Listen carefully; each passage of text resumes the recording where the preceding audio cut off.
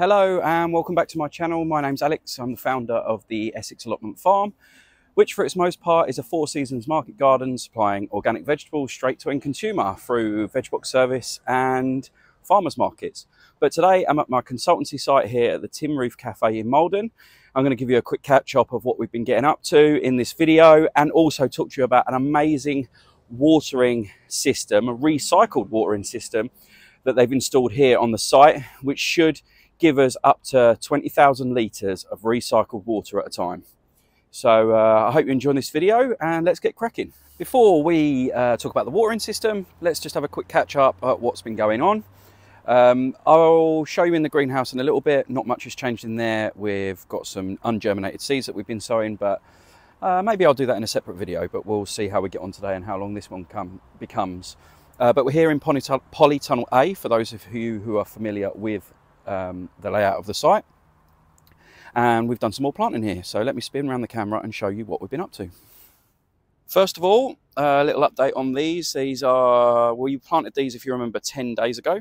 So if I work left to right on these 4 rows, we've got a mustard leaf, a green lettuce leaf, turnips, snowball turnips, and a catch crop of radish, and the growth has come on really well in the first 10 days. I'll let you have a closer look. So the multi-sown radish, multi-sown snowball turnips, green lettuce, and the end row there is the mustard leaf. So I don't reckon we're far off from picking that. If we actually had some sunlight, which we haven't had any in about, probably had 1 day of sunlight, like sunny day in those 10 days since they've been planted out. If we had a little bit more, they'd kick on even or kick on a little bit faster, and we'd be picking in a few weeks time. But we shall have to wait and see what the weather does for us.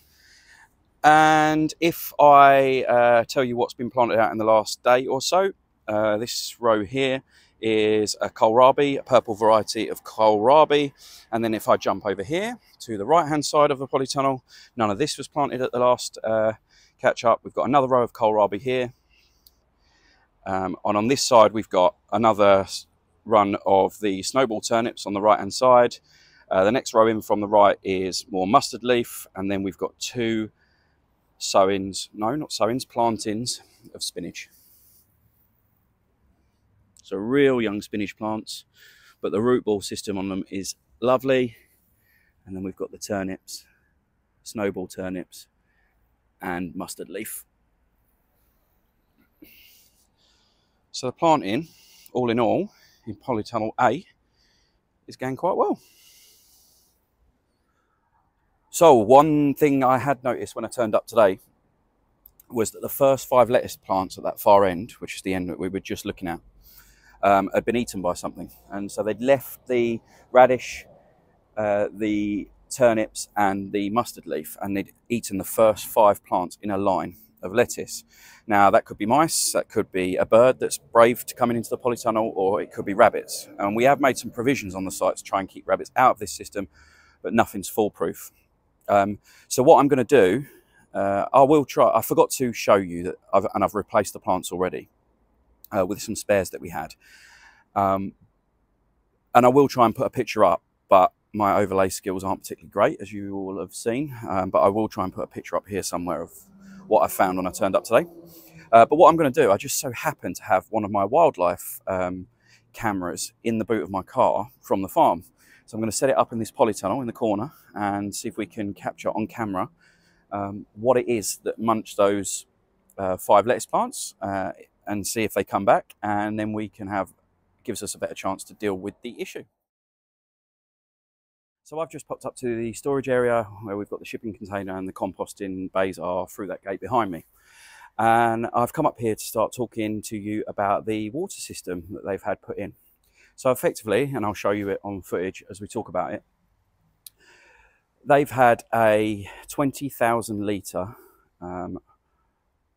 water capturing system put in, which collects all the water from the roof of the cafe and stores it in this massive, great big tank. It comes off the roof and down into underground, and then is pumped into the holding tank. And then there's a second pump that will pump that water to various different points around the garden area. One of them being the greenhouse, one of them being up here next to this container, and one of them being the second polytunnel, which is polytunnel B. And what that does, and what you'll have seen in the time lapse that I just put on there, is that there's 2 tap options every tap location. And that isn't hot and cold, it's not that posh, but what that is rainwater or recycled rainwater and mains water. So where we've had 2 weeks of solid rain, the water system is completely full, and so all our watering that we're doing in the greenhouse and in the polytunnels currently is recycled rainwater at an ongoing cost of nothing at all. True to form, for the weather here in Essex recently, it's just started chucking it down, so I've ducked back into the polytunnel. I'm going to show you some of the taps, or the taps in action now. But yeah, it's an ongoing cost of nothing to use that water. Obviously it was a huge investment and it's cost a hell of a lot of money to put in. I don't know that figure, it was put in before I got here, and yeah, I haven't asked. But what I do know is what they've spent on it over the years and years and years that this cafe will be on this site. They'll save back through using the recycled rainwater in ongoing running costs, and obviously there's the environmental impact and all the positives that come from using recycled rainwater to water the plants and the garden. And yeah, all in all, I think it's an absolutely fantastic investment to make, and hopefully more and more people will be doing this as new places like this are built. So I've popped down to next to the cafe, I'm out of the garden, and this is the holding tank that's got the pump in it that pumps the water round to the various tap points in and around the cafe. I've kind of got the back end of the building in just to give it a bit of scale.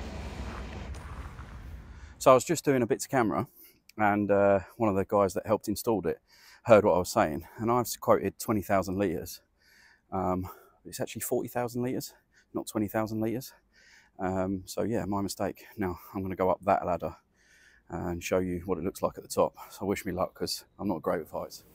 Here it is in all its glory. So it's actually got a floating lid that's not been put in yet.